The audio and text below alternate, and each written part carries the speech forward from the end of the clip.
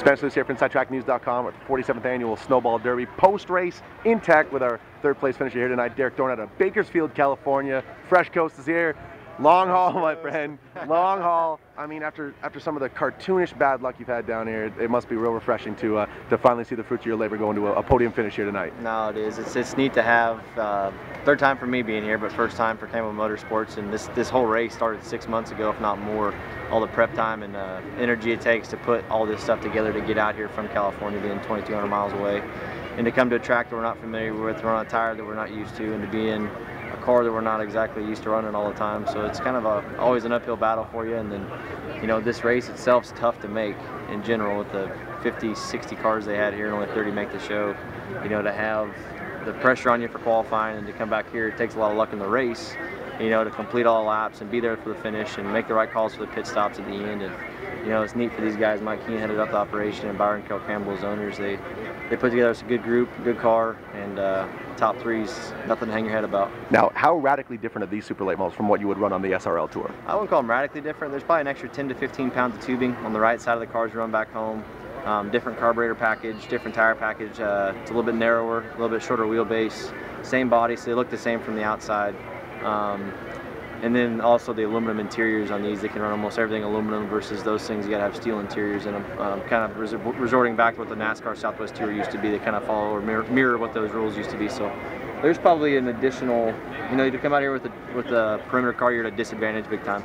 So you definitely got to cross your T's and dot your I's in order to come out here and run with these guys. So the two pieces that were picked up to bring down to Pensacola, they were purchased specifically for the Derby? Yep, we were actually, I think as a program, we're going to sit down here at the end of this deal and sit down and figure out what we can do and what we want to do next year. But I think as far as running the SRL Southwest Tour full time, I don't know if we'll do that as much as we have been in the past, but I think running some more open shows and more big money races similar to Derby. There's one in Washington, a big one in Kern on February 28th right in our backyard that we're really focused on. So I think running 4 to 5 of those and then hitting missing some Kern races and maybe picking up the bigger races for the SRL Southwest Tour. You know, it's kind of in the cards, but having these two in our lineup will allow us to kind of run any track we want in the country. Now, the last 2 attempts you made at the Derby, although the luck wasn't there, it was never an issue making it late into the race.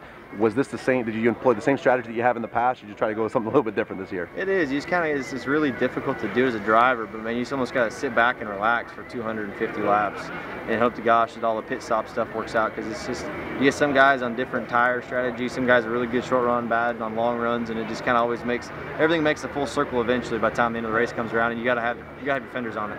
And it's, you know, when a guy fast guy gets to your back bumper, you can't hold him off for another 100 laps. You just kind of got to wave him by and let things fall where they may. And you know, you kind of give a little, take a little, give a little. How do you say that? But give and take. You know, out there on the racetrack to try to get keep your stuff clean and not get taken out and be there at the end like we were. I think it's easy to sort of underestimate the West Coast talent, but how would the fields that you compete against on a regular basis stack up against the bevy of talent that we had down here?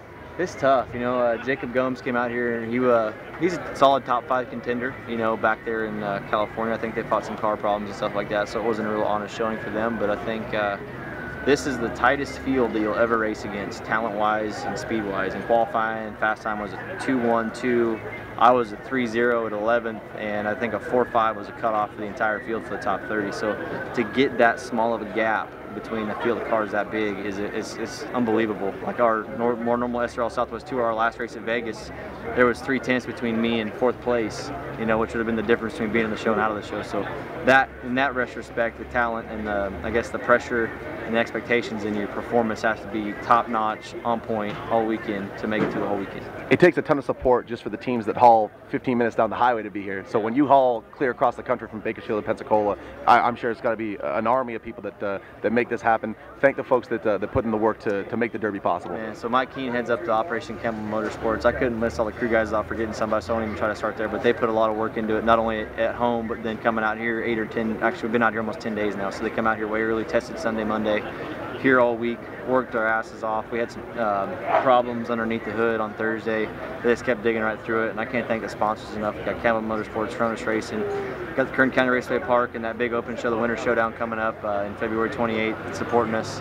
Can't thank Double Eagle, Alta Vista Cold Storage, SPI, Steve Uretta Service Pumps Incorporated has been a huge support to us, and all the friends and family that came out here to, you know, not only support us but help us through it, and all the followers on Speed 51 Facebook. I mean, we've got a lot of love from a lot of people, and it's neat to be able to represent the West Coast, but then you know, to be able to see all the people that help you get somewhere, because we couldn't do it without all of them. And you know, it's a team just like anything else, and you know, you lose one leg of the stool, you tip over. So it's great to have such good people around me. Byron Carroll Campbell is the owners.